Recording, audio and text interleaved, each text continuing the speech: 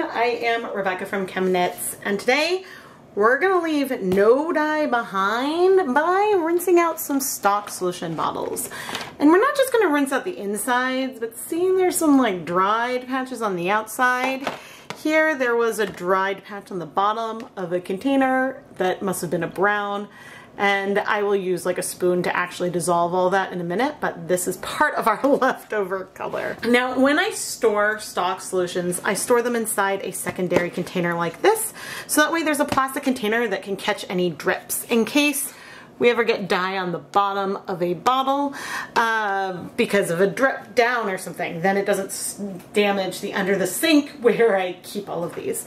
I try to also keep them in a dark area so that way the dyes don't spoil, because even if you used sterile water to dissolve your dyes and just had a bottle of sterile water, sometimes you can get something to end up growing in it, which, you know, ideally you would like to avoid. Anyway, we're gonna be emptying out these bottles onto some Wool of the Andes worsted weight yarn. This yarn is 100% Peruvian Highland wool. I have 200 grams of here that I've pre-soaked for a couple of hours today, and we're gonna bring this momentarily over to a catering steam pan, which is warm with leftover acid in it, but will likely cool off as I add more water. And we're gonna start layering these dyes on in a kind of time lapse here today. Well, actually in a time lapse, because I'm gonna be dissolving dyes in water and thinking, and I think that that's the way I wanna do this today. But before we jump into our dyeing project, if you wanna learn more about the yarn bases or any of the other tools and equipment that I'm using in my videos, I do have links and affiliate links down in the video description, and I might earn a commission if you make a purchase after clicking on one of the affiliate links. Now here we are at my 4-inch deep full-size catering steam pan. And in here there is water that had 2 tablespoons of white vinegar originally, about 8 cups of water, but we've also added a fair amount of citric acid because I was speckling in this pan earlier today, and I don't have a volume of citric acid that I've added, but that just means that we have more acid in here. Now, as I bring over our yarn, it's worth mentioning our yarn is not superwash. And I currently do not have the heat on the stove right here. So yes, I'm adding cool yarn into a warm pan, but we're gonna be adding on cool liquid throughout the process today as I dissolve our bottles of, almost empty bottles of dye with water to randomly layer these colors on. And I don't know what kind of color we're gonna end up with, because whatever we get, we could always go and pick some color that isn't a leftover color if we wanted more on here, and we'll just see where things go. I started off with that brown that was at the bottom of the container. I think that that is likely pecan brown based on the color that it looks like, and one of the other bottles I know I still have in my stock solution bottle. Other colors include remnants of royal purple, emerald green, Caribbean blue, brilliant yellow, electric violet, deep magenta, maybe some royal purple, I think, and also maybe some colors I don't have labeled anymore. Lately, I haven't been using stock solutions in my stock solution storage as much, because as time has progressed, I have shifted more to, well, in general, I like playing with dry dye powders and using that directly on yarn. But also, if I need a dye stock, I've been mixing up my dyes in sort of random volumes of water and using it up as close to when I've originally mixed it as possible. And one reason for this is that having too much leftover dyes sometimes puts me in a little bit of a color rut. Because if I have a liter of a color, and if that color is not a primary, and some of these are remnants of primaries, and those are worth having as stocks. But say I have a liter of emerald green, which is a very pigmented green, I then am going to need to use it in a lot of videos to just not waste that color that I've mixed. And then that makes me feel like I'm using the same colors over and over, and that my videos might be repetitive. And well, there's certainly elements to these videos that are repetitive because I say things like the links in the description or subscribe and turn on notifications, blah, blah, blah, over and over in my videos. I do try to mix up the techniques and the colors and the yarn bases so that way you are continuing to explore color and yarn and technique and yarn together with me. But getting back to why I haven't been making as many dye stocks. Honestly, sometimes it's a pain. There are some colors like Caribbean blue that when you go to dissolve it, it clumps. And it's a little bit of a pain to get that to dissolve. And so making a 1 liter stock of this color is annoying. And that's really the biggest reason. Sometimes I'd rather just know how much dye I've measured out, but not worry about the volume. And so then I know, okay, I'm not going to be using over 1 gram of dye here because that's the amount I measured out. And so what I'm making isn't necessarily reproducible, but at least I have like an upper limit of how much dye I'm using. And so that is something that I guess has fit my mood a lot more lately. Of course, if you dye a lot of reproducible colorways, you're going to want to have recipes that you can reproduce. And one great way to do that is by making dye stocks. But sometimes I just don't feel like it. And this is me being perfectly honest. Now, some colors dissolve beautifully, like true black, toner black, dark navy. I don't think those ones have ever been challenging. But there are other colors that just don't dissolve well at all. And I mean, Caribbean blue does dissolve well in the end, but yeah, I mean, I feel like there was a video that I was working on recently and I needed to make some dye stocks for it. And I haven't looked at the footage, but I feel like it took me over an hour to finish making those stocks. Now, having those stocks made is going to benefit me in multiple videos. And so that's a really good thing. So I don't like doing it when I need to do it, but I like having it done. And let me go, the timer from another project. Lots of interruptions right now. A big reason why I selected this non-superwash 100% Peruvian Highland wool of the Andes yarn, which honestly I can't remember if I said the fiber content, even though that was max 10 minutes ago when I started the intros for this video. The main reason why I chose this yarn base is that I know it doesn't absorb color super fast. So while I am adding on the small amounts of whatever dye I am removing from these various containers, I know I'm going to be able to spread that color a little bit.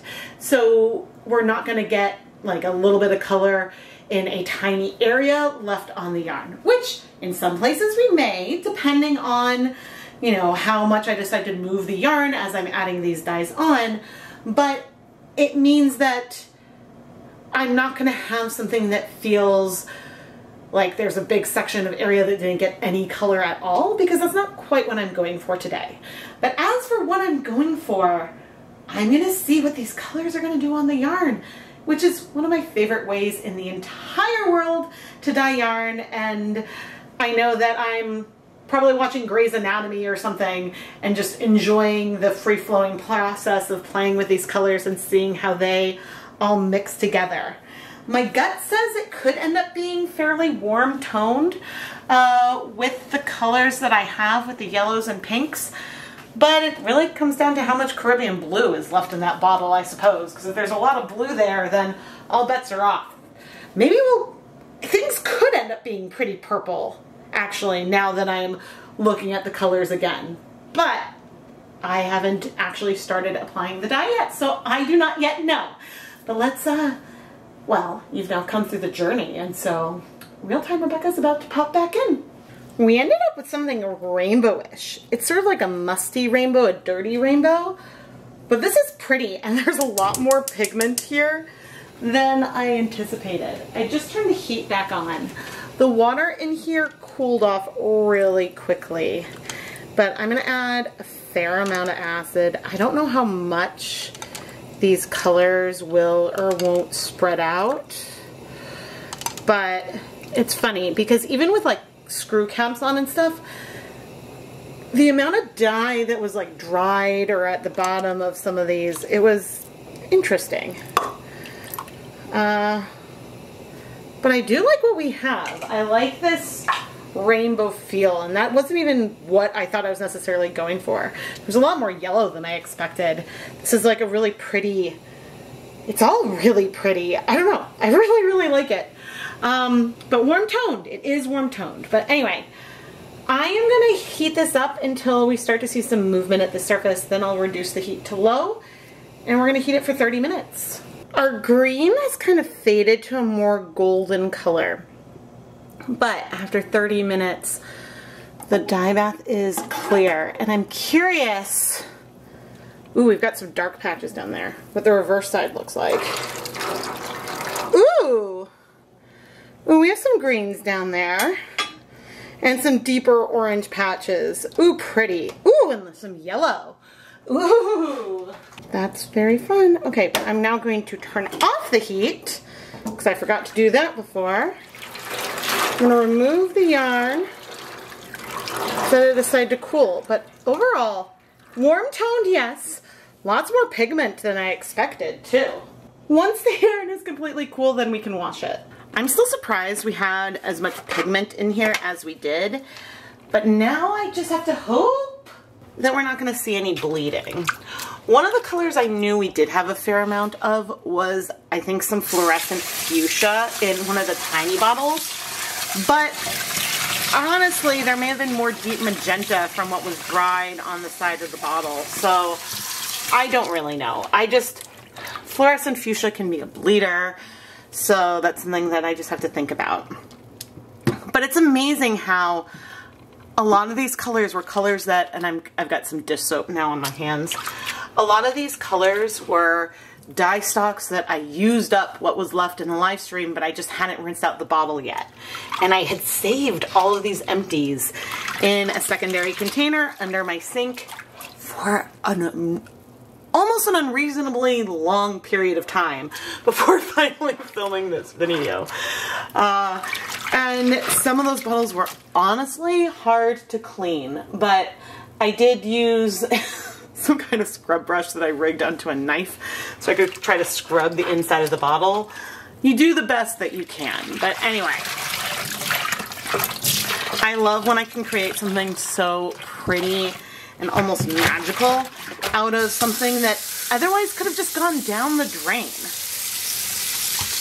Now, I've talked about this before. The reason why I started doing Leave No Dye Behind originally was back when I was dyeing yarn with food coloring, and I'd mix things up and I'd have color left over after hand painting in one of my old apartments in Illinois. Back then, ChemKnits wasn't a full-time job or anything. I was making videos and writing blog posts and hoping to make enough to cover the cost of materials. And so those materials that I had were very, very precious. And so that was one reason why I started that in the beginning. But then as time went on, I wanted to use up as much dye as possible so that way there's less waste. And so not only did I create a beautiful colorway with dye that otherwise would have been discarded, and so that saved money, it also saved pigments from going out into the water treatment system, right? And so that's a win-win-win in my opinion. But anyway, I'm gonna go put the yarn through my spin dryer, and then we'll hang it up to dry and see what the finished yarn looks like. And I'm very thankful we saw no color bleeding. I'm always thankful whenever that happens. Not that bleeding happens very often, but I'm always thankful when I don't see it. Here is our finished yarn, and I adore how it turned out. I mean, I think I've probably said that already, but one of my favorite parts are areas like this where we see some hints of the blue. Now, this isn't exactly color breaking because we layered each of the colors on separately, but we had some of those pinks sort of layer and strike more in some places than others, giving us, I mean, you could describe it as patchy, but patchy feels like it's not a good word. It gives it some more variation. It makes it more variegated, and I think that that's lovely. Another such patch is right here where we see more of the yellow, see some of that peeking through the orange. And this is just one perk of layering, again, the colors individually, because yes, we had acid in our container and the heat went away pretty quickly soon after I added any liquid, but enough of the colors kind of stayed where I placed them. And that's just really exciting. It can be hard to predict sometimes how different pigments might behave on different types of yarn bases, superwash versus non-superwash. Some colors, even with no additional acid, with my particular tap water, will strike so fast, cold, no acid, and then others don't. And so sometimes I am surprised with how things turn out, because even though I'm getting a reasonable handle on the colors, on a lot of the dye colors I have, when you have so many different pre-mixed colors, sometimes you have a better feel of how some of them behave versus others. And this comes with experience. And so it was a lot easier with food coloring. I could kind of look at the mixture of food coloring and know, ooh, I think this is what's going to happen. But in the US, there's 5 food coloring molecules that are in most like icing color, liquid food coloring and stuff. And so you're dealing with a mixture of the same 5 things over and over. It makes it easy to predict how things behave. And when you're dealing with unknown proportions, but also more probably than 5 pigments here, it can be harder to anticipate and predict, which makes something like this so much more fun, because I didn't know where we were going to end up, and we ended up someplace really awesome. I am Rebecca from ChemKnits, and please subscribe and turn on notifications so you never miss a new video. I post 1 to 2 videos a week, but we also have bonus live streams and things, and so ringing that bell, having those notifications on, is the best way to find out when new content is coming. But generally, every Tuesday morning Eastern time, I do have a new video, most Fridays, and we'll see how the schedule goes for the rest of 2023. In addition to subscribing, you can join to become a channel member and get access to a lot of fun ChemKnits themed emotes that you can use in the comments and in live stream chats. And well, there's other places you can support me on the internet. Lots of links down in the video description below. Thank you so much for watching.